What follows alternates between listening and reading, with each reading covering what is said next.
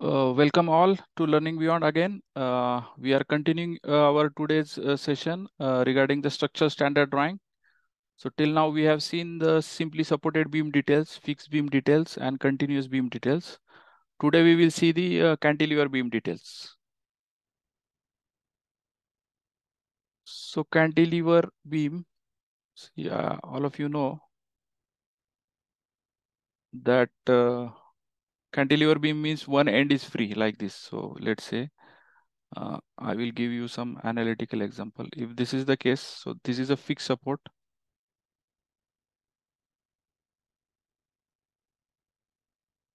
And there is no support at this end. And if there is a load like this, then we get the bending moments like this.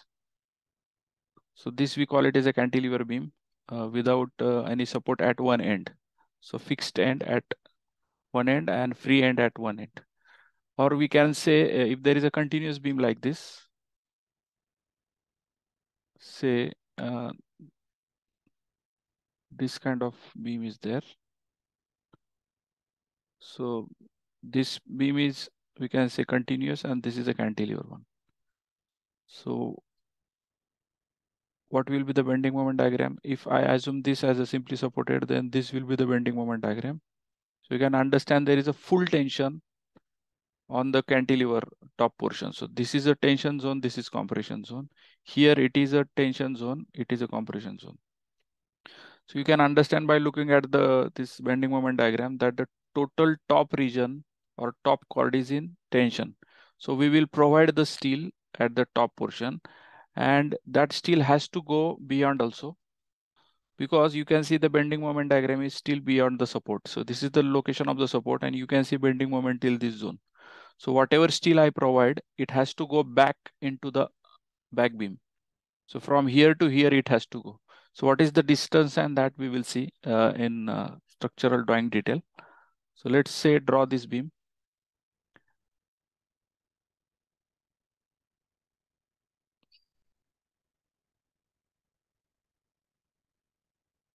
If these beams are supported on the columns, this is column, then these are also columns, two columns, and then there is a cantilever beam. Okay.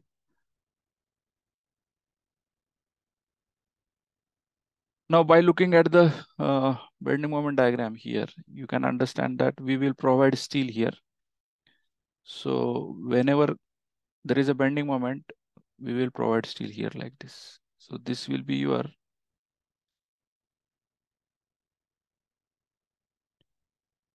steel for this tension or bending moment which is coming here. Okay. Then we will provide a EL also at the end. And this is a compression zone. So we will provide nominal anchor bars here to take care of to hold the stirrups, we can say. Please note that whenever we provide any full span steel like this, the steel has to go beyond this column support till the end. Here also you can see the steel is going till the end of the column here, this face, not inner face, it is outer face, outer face. Now here also we will provide these two bars. So there is a tension at the bottom, so we will provide this like this. See this bar also, we are taking beyond this face, outer face of the column, outer face of the column. And then we can curtail these bars also like this. Now, as I told you, if I assume this as a simply supported, then you need not to do the development or EL here. But yes, for this zone, you can provide EL.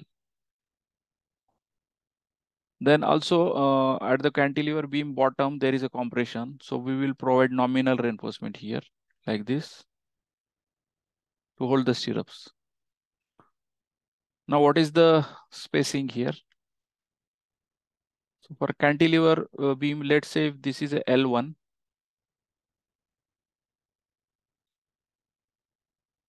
cantilever span, then from here to here, this bar should be either L1 or LD, whichever is maximum.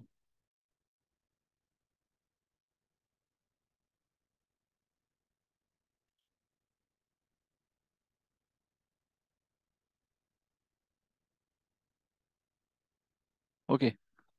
So LD, it depends on the grade of the steel and concrete grade. So for example, let's say if we have a M20 and FE 500, then we can assume LD is equal to roughly 60 times diameter of the bar. And if we have M20 and FE 415, then we can assume LD as 50 times diameter. There are calculation for the LD actually as per IS code, but practical purpose, we generally give the round numbers like 60, 50, 40 like this. So this is the LD or L1, whichever is maximum.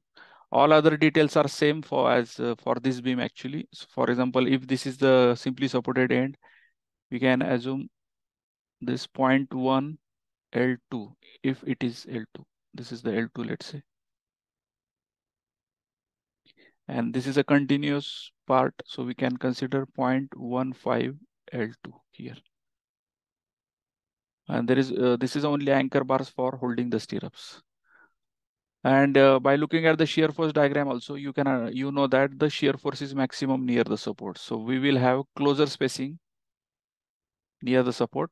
So let's say here shear force is maximum near the support. So in cantilever beam also you can provide closer spacing near the support like this.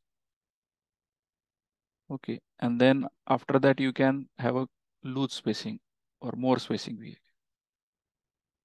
So this will be at the, till the top. Right. Similarly here in this zone near the support, more steel, more stirrups like this, and then have a more spacing near the center like this.